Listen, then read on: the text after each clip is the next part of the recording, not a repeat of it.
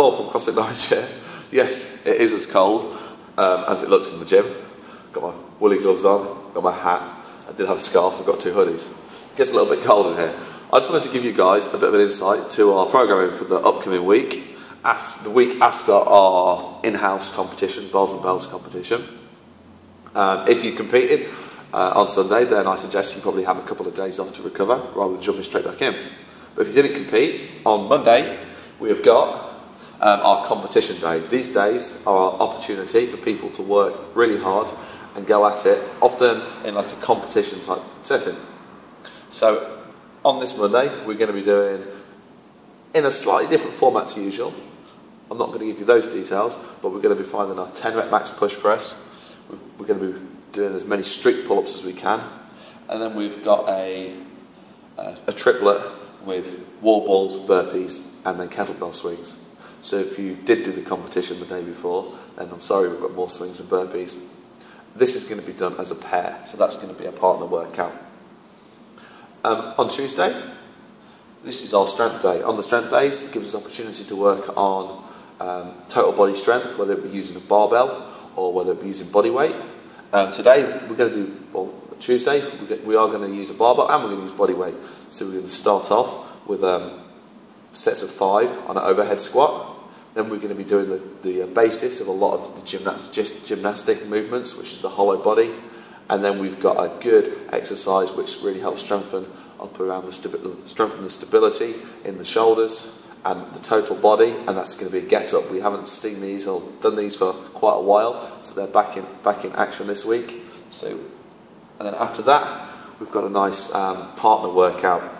It's going to involve heavy, unbroken full cleans, and then lateral bar jumps. That's all the information I'm going to give you on that. Wednesday is our Olympic weightlifting day. So we're going to, on these days, we either focus on the clean and jerk, the full movements, or the snatch. So today, it's going to be the clean and jerk. We're going to go 3 position clean, followed by 1 jerk. This gives us an opportunity to work on technique and making sure, working on the technique. With the conditioning on the Wednesday, we're revisiting a workout we did a few weeks ago, but flipping it in reverse. Today it's going to be 10 handstand push-ups, 20 box jumps and 30 swings. Last time we did it, we started with the swings, finished with the handstands. Just wanted to see how you guys cope with it differently. I think this one might be slightly easier, doing the handstands at the start. This type of workout, we have an enforced rest period. So what that does, it enables you to work that little bit harder knowing you've got that recovery. And it just helps you pace the workout a little bit. Thursday, that's our skill day. So periodically throughout the week, we have a day where we're just kind of working more on skills of movements. So we're not going hard all the time. This day, we're going to be working on some pull-ups, whether it's strict pull-up or kipping pull-up progressions. We're going to make sure people are going to be working at the right level for them. And then, after the pull-up progressions, we're going to be doing some running. So weather permitting, if it's not raining or snowing, we've got some 800 metre runs. Plus a few other things to build that kind of aerobic capacity. Friday, it's competition day again. That says 12.3. I'll let you go and work that out. Really good opportunity to work hard on this one. I've done this a few times and it's tough. It's good though. Saturday, again, another strength day. So we're going to be working on lower body pulling strength. So really strengthening those hamstrings, backside, back with deadlifts. We're progressing on from last week. Last week we were doing sets of 5 on the deadlift. This week the weight is going to go heavier and we're going to do sets of 3. Again, like last week, we're going to pair that with the handstand push-up progressions.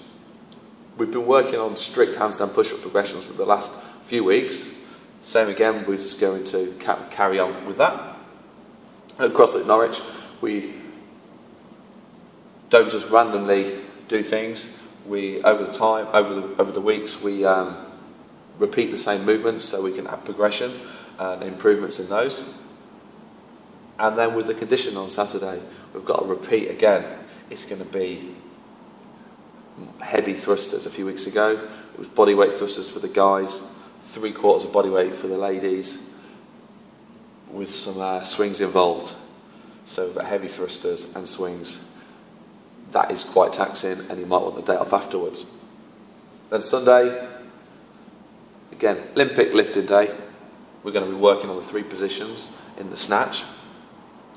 And then we've got a nice triplet again with chest to bar pull-ups, man makers, and wall balls.